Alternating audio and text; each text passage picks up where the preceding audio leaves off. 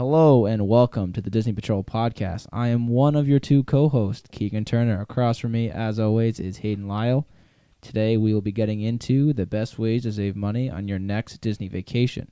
So this episode will be structured a little bit differently. Usually we're kind of doing a back and forth, but today I'm going to be more asking the questions and listening because this is his topic of expertise. So without further ado, I'm going to pass it over to Hayden. He's going to get started. Yeah, I'm excited about this one. I love talking about ways to save money for Disney. You know, when I was a kid, my mom was always trying to figure out little ways to save money for our vacations because, you know, both of us come from humble beginnings, you know, where we don't have rich parents or whatever. So pinching pennies and trying to find ways to save money was always a thing in my house. So I'll hop right into it, get to my first tip. Book your vacation as soon as possible. Not only does it give you more ways to save, which maybe we'll hit on in another podcast, maybe even at the end of this one, but it allows you to add every Disney offer that applies to your vacation from the moment you book to the moment, you know, your vacation, the time of your vacation. So for instance, if you book, 9 months in advance and 6 months down the line, an offer comes up that applies to your vacation, you can add that to your vacation. Whereas if you haven't booked yet, you can't add that and you're pretty much out of luck for that. So that's a great way to save a couple $100 there right off the bat, booking as soon as you can. And moving right along, this one is kind of controversial. If you're in the Facebook groups, I'm sure you see debates about this all the time. But stay at a Disney resort, don't stay off site.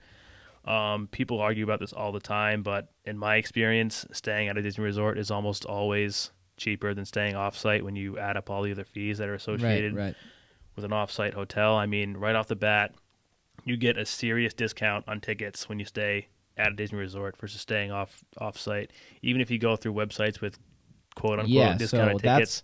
That's where I want to jump in. As someone who doesn't know all this, the ads are always for what's it called? That website. They have hundreds of them, but the websites that are advertising save money on your next Disney vacation, book outside of Disney, save. I know Undercover 60%. Tourist has discounted tickets, but yeah, well, they have that, but they also have discounted hotels off-site, which necessarily, as you're saying, isn't coming out to be true. Like staying at Airbnbs and doing all that stuff. A decent Airbnb or decent hotel in the Orlando area, like around Disney, is going to be expensive.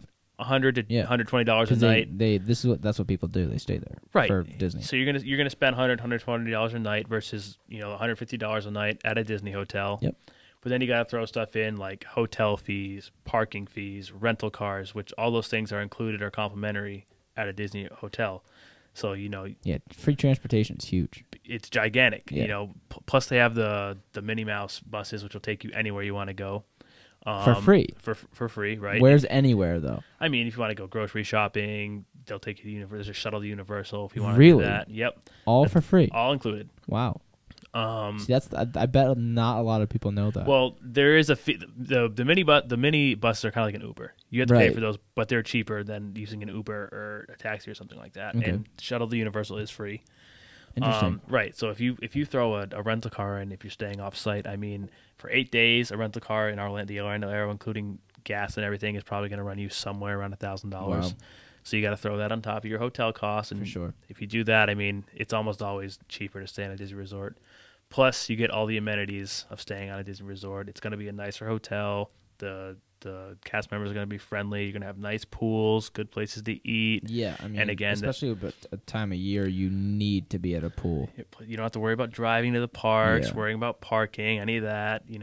So you get all the amenities, all the niceties, and if anything, it's going to be very slightly more expensive, but most of the time it's going to be cheaper or the same price. So, and I mean, with all these included things you just listed, I mean, I think it's a no-brainer. Right, exactly. Plus, like many of the more well-known hotel chains, your Marriotts, your Hiltons and stuff, are going to be at the same cost or more than a value resort at Disney. So, for me, it's a no-brainer. Yeah. Moving right along, my next tip is to get a Premier Disney Visa Rewards card.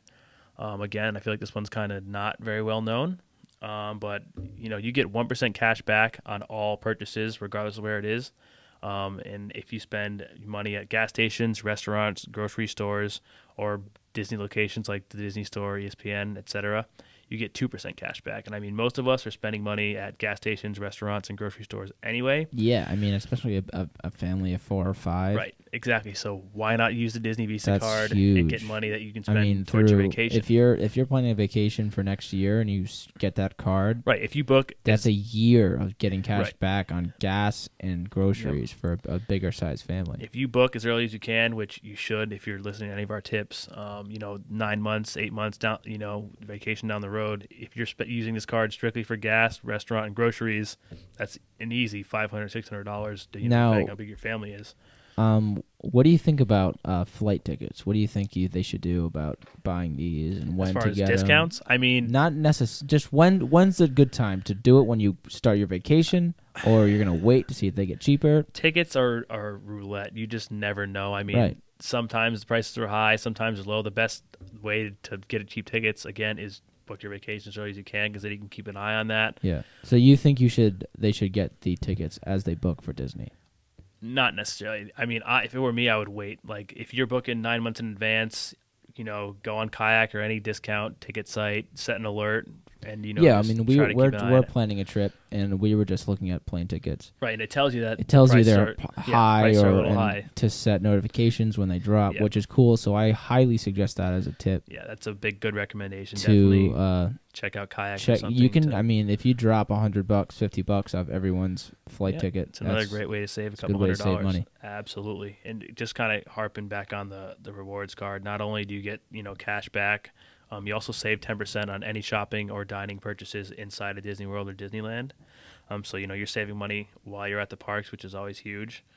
You also save money on airline travel. You can redeem your points that you've built up for discounted airline travel. So just to Disney though, right? Yeah, on a flight to the Orlando airport, but still, I mean that's big. You also get special financing on a Disney vacation if you want to pay for it, or a part of that with said credit card. You get special financing with that. So again, another plus for the Disney Premier Visa Rewards card.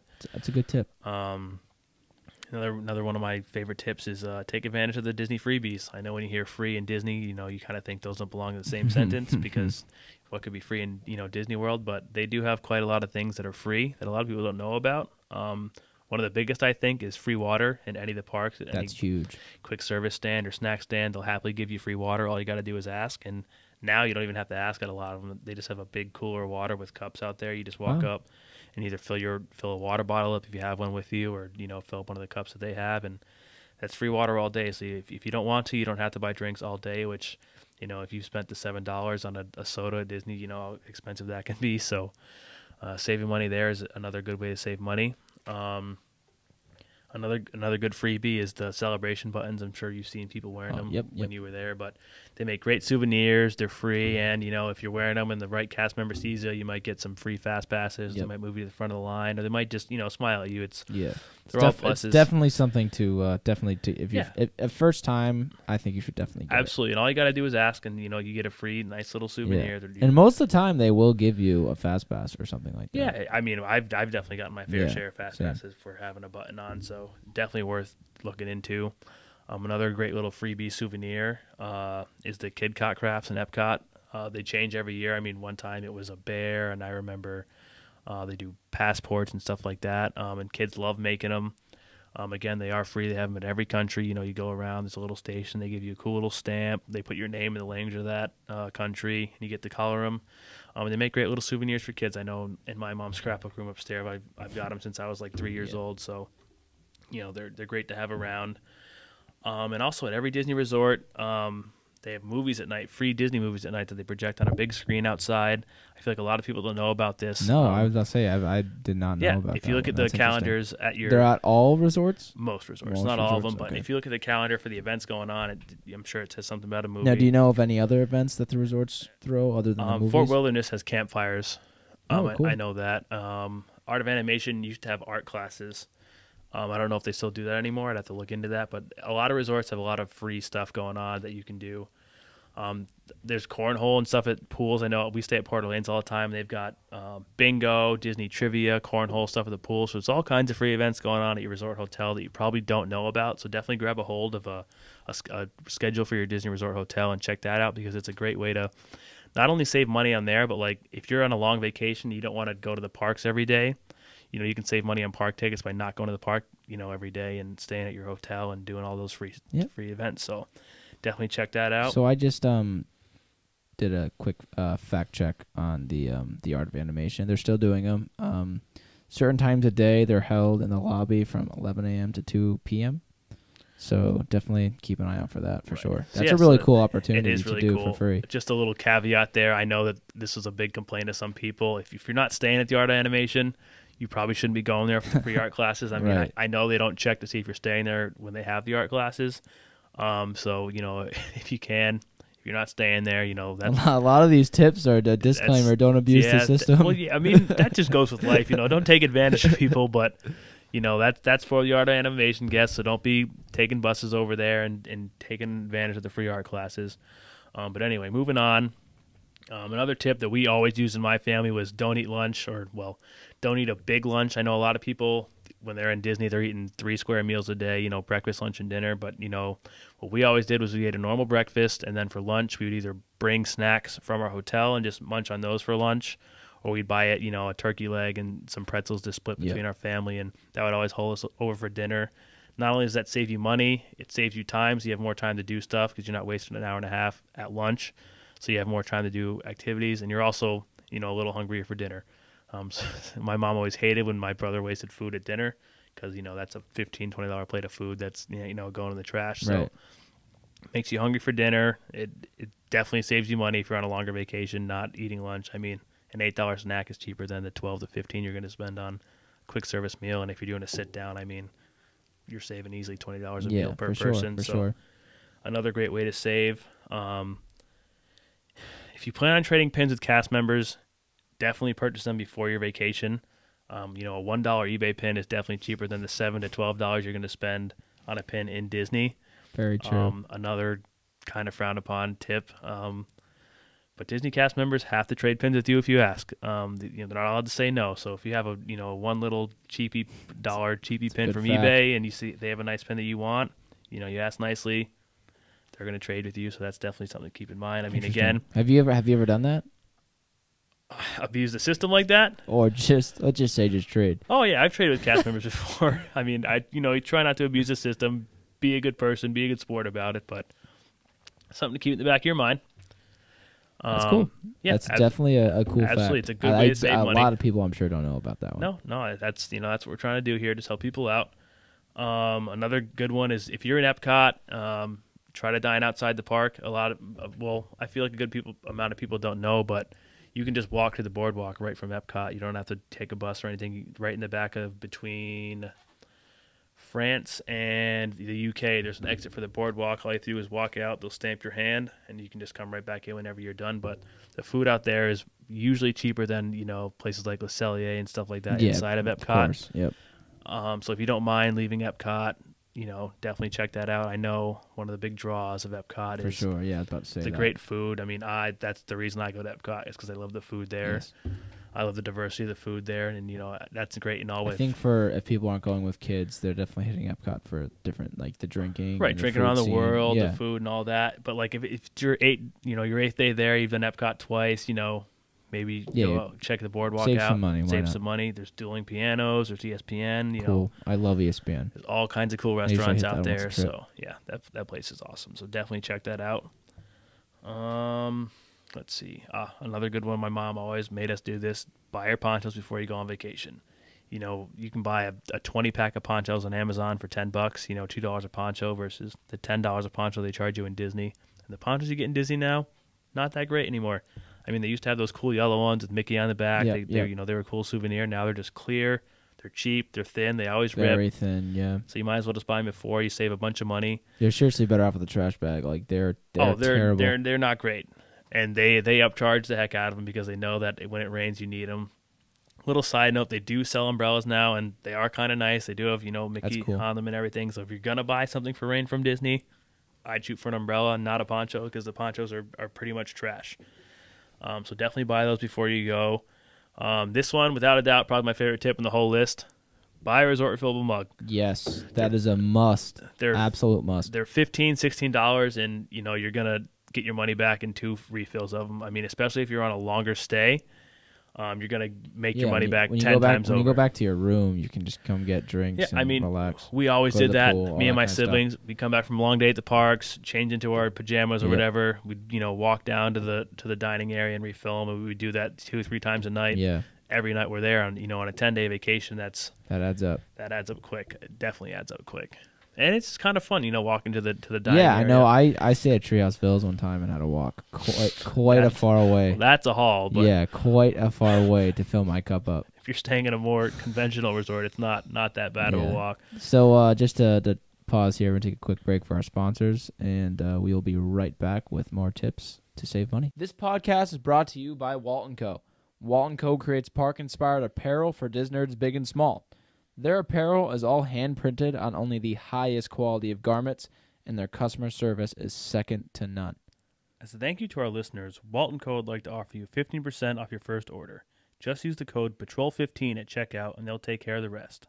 Walt & Co. Bring the magic right to your front door. All right, so getting right back into it, another great one I've got here is plan your vacation for off-peak times. This is you'll probably save the most money planning your vacation for off-peak times. I know when me and you were looking at a vacation, we're looking for May right now, and we're looking at the value resorts, and it's about $140, $145 a night. And we were also looking at January, and January for the same hotel was around $340 to $350 a night. So it's more than twice the cost, and that's just because it's an on-peak time. That's when they're expecting to be busy. That's around Christmas. That's a crazy time for them. So they upcharge it because they know people want to go. Versus May when it's the slower season, kids are still in school. Yeah, we're planning our trip for May. Right, and it's an off-peak time, so the hotels are much cheaper, park tickets are much cheaper, so it's definitely cheaper to stay off-peak times. We're looking at 140, 150 right 140 now? A night, and I think park tickets are like $160, $170 a day. They're basically doubling at peak times. More than that. So it's definitely a good idea. Even if you're pulling your kids out of school or something, it's definitely you're saving money. Right. I mean, May is most college kids are out, but in high school, middle school, elementary school, those kids are still going to be in. Definitely something to think about. Right. So it's definitely a great way to save, and I mean, it's probably the biggest way to save money on this whole list is planning for absolutely vacation times. And kind of right along the same lines is try to plan when they offer a free dining plan. They usually offer the free dining plan at the end of the summer, August, September area like that.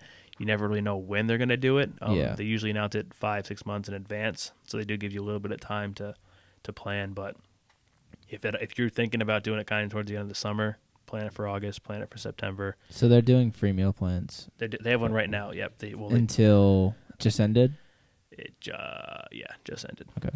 Right before Star Wars Land opened, they had it, I believe. Yeah, that makes sense. But I mean, meal plan, even the cheapest one's $1,200 for for God. a family. So. It's a huge way to save money. It's free food. I mean, the cheapest one you get 2 quick service meals and I think a snack for everyone. But I mean, so you're only going to pay for dinner basically, which is monumental savings for a bigger family. Huge. Even if you're going with 2 people, it's still a great way to save money. Especially if you're going there for a couple 8 days, free food for 8 days. Definitely keep an eye on that. Undercover Tourist has a great calendar for the off-peak times at Disney. And shout out to them. They're a very good resource. We'll link that in the that'll be in the description show below. notes or whatever. But that's a great thing calendar to check out if you're trying to find the off-peak times to plan for. So definitely check that out. We'll have that in the comments. Moving along, another great one I have is skip the park hopper option if you can. If you're staying, for a shorter amount of time, 2, 3, 4 days. Yeah, I'd say anything under 4, it's worth just to you might need the park hopper to try to get everything done. But if you're staying, 5 days and over, skip the park hopper. I mean, you're going to be able to get most, if not everything, done, and you're going to save $60 to $70 a person easily without the park hopper. For sure. And included in the park hopper thing is don't do the water parks. I mean, definitely not. By all means, that's your favorite thing in Disney World to do. Go to the water parks, but I know for me and my parents, they did not like the water parks. It's really easy to lose a kid there. You got people peeing in the water. It's terrible if it rains there because they shut down the water parks immediately if it rains, and everyone rushes to the buses. It's a mess getting out of there, and the lines for the water slides are crazy, and it's just chaos. For lack of a better term, it's chaos at the water parks. And I went there once. I went to Typhoon Lagoon. It was in the lazy river. Is literally bumper to bumper traffic. You cannot move. It's a parking lot. You're not moving. It's crazy. You're bumping into people you don't know. Everyone's miserable. Yeah. You're baking in the Florida hot. heat. The water's hot. It's there's just nothing. I highly suggest that if you're thinking about going to the water park, don't. Yeah, save yourself the time and then the money. agony, especially with little kids. Stay at your they'll resort have fun for like 25 minutes. Right. Stay at your resort hotel pool. Do the free stuff that's around there. Yeah. You know, you'll save yourself the headache for sure. So another great way to save money because I think the water park option is another $60, $70 on top of the park hoppers. So, you know, cut that one out altogether. And another great way to save money. And the last one I have on my list here is another one, you know, well unknown one, and you know, really only applies to people with younger children, but. Kids under 3 do not need a ticket to enter the parks, and they also don't need a Magic Band or a ticket to enter the Fast Pass bus lane. A lot of people are kind of... Well, a lot of people are on the fence about bringing kids that young to the park in general. Just because they don't know if it's worth spending the money. Right, because they can't ride a lot. They can't ride, and also they won't remember it. So a lot of people are on the fence, but, I mean, you might as well. Yeah, I mean, it's not going to cost anything. They eat for free. Yeah. They don't have to pay a park ticket for them. They can enter any line they want. So, I mean... Unless, you know, you're worried about them, I don't know, not being able to go on anything or being scared of everything and stuff like that. Yeah. If you don't have those concerns, I say bring them along because it doesn't cost you anything. Yeah. Other than a headache, but... Right. I mean, it can't hurt. All right. And with that, that's the last tip I've got. I mean, I know we kind of wanted to hit on ways to save money at the end of the podcast. Do you got anything that how you guys used to save for your vacations? Save up? Yeah. Yeah. So I mean, it's similar to you. We used to put all of our change in jars and the old Disney jar. Yeah, do all stuff like that. We also had a swear jar at one point. So that was essentially the same thing. I think that got more money than our Disney jar did. Sure, in your house. That got some use. So yeah, I know you guys do a lot of cans and bottles, right? We had the Disney jar, and I always love, like, you know, we'd open it up like 2-3 weeks before vacation. We'd have our whole family come and roll coins, and that was always a good way to make, you know, a couple $100 easy. And like you said, we also collected cans and bottles, and same thing. We go to the redemption center or whatever, and that wasn't as much money, but you know, it's still an extra $100-$200 that we get to bring and spend on food. Yeah, and recently you've been doing some scrap metal stuff too. Yep, collecting scrap metal, copper, all that. That's another great way to save money if you're into that. I mean, that one's a little more labor intensive and involved. Right, but if you have someone working involved in some sort of aspect. Oh yeah, I mean, like around here, there's just a ton of construction going on. There's a bunch of copper wire. It's definitely something to look into. Yeah, absolutely. Another great way to save money for Disney for sure. All right. Well, with that being said, we'll wrap things up here. Absolutely. So everything will be in the links below in the description. So that is all of our social media links, our YouTube, our Instagram, our Facebook, our blog. That's what we started on. And yeah, so if you're listening, we'll try to set something up for you guys too. But we're gonna try to make this an open forum. So questions, we will answer them. Yeah, we're trying to get some way to either ideally we'd be able to have you guys ask us questions live so we can answer them here on the show. Right. But if not, we want to have a way for you guys to ask us questions so we can answer them. And, the next episodes, we want to make this a way for you guys to be able to talk to us so we can share the knowledge that we have with you and vice versa. We don't know everything. We'd love to hear from you, get feedback from you guys to help us out the best we can with the show. And as always, thank you for tuning in, and we'll see you next time.